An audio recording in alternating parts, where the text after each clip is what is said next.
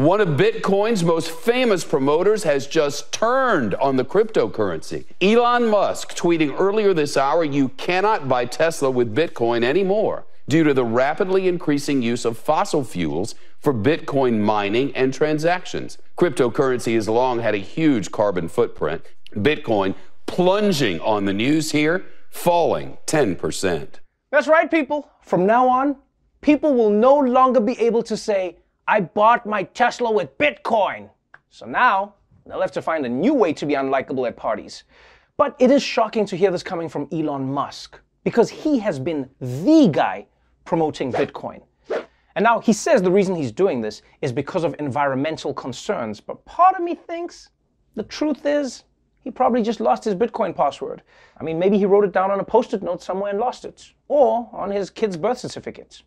But this really goes to show you that Bitcoin has a long way to go as a currency. Because most established currencies don't go up and down based on a random social media post, right? Like you wouldn't see the effects in real life. Like, can you imagine trying to pay $1 for a candy bar, but then the cashier is like, "Whoa, buddy, that stuff's worthless now. Didn't you see Khloe Kardashian's latest selfie? Yeah, oh, buddy." Let's move on now to the coronavirus vaccine. It's the reason you now have specific opinions about pharmaceutical companies.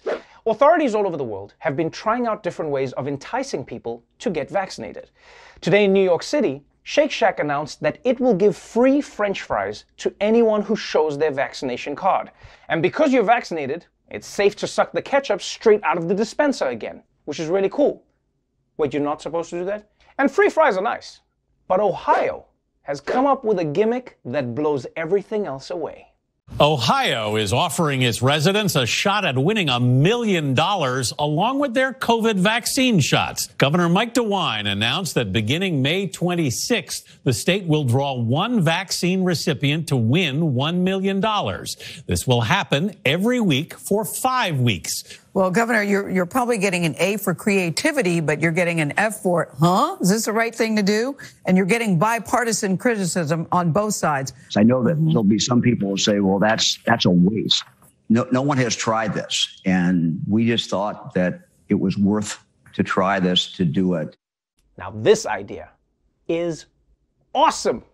I support it 100%. And I know some people will say, but isn't helping to save humanity enough of an incentive to get vaccinated? To which I say, hell no. Have you seen humanity? It's full of jerks who will only get vaccinated if there's money in it for them. I mean, forget vaccines. I think the government should use this for every public health measure.